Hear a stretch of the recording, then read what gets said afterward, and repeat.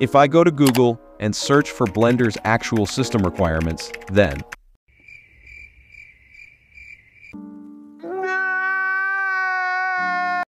when I first saw the system requirements for Blender, my reaction was somewhat similar. In fact, looking at these system requirements, the condition of my PC seemed to worsen.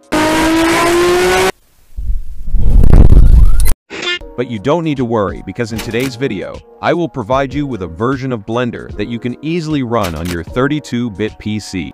Not only that, you can do everything from animation to 3D modeling with ease. And at the end of the video, I'll also give you a bonus tip that will be very helpful. So, let's start the video now. Let's roll.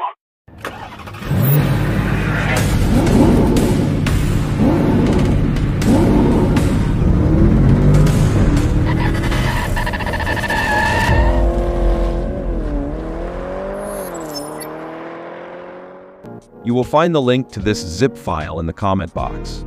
You can download it from there, and if we talk about its size, it's just 100 MB, so it will be easy to download.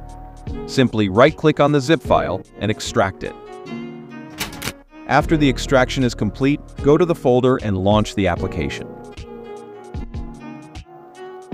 It might hang a bit at the start, but then it will launch in just a few seconds.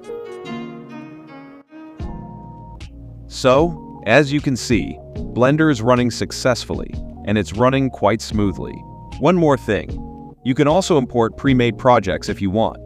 Simply go to the File option above and click on Open. After that, import the file with the .blend extension. As soon as you import it, it will load, and you need to wait a bit during this process. As you can see, our project has been successfully imported. It might look a bit laggy right now because I am using a screen recorder.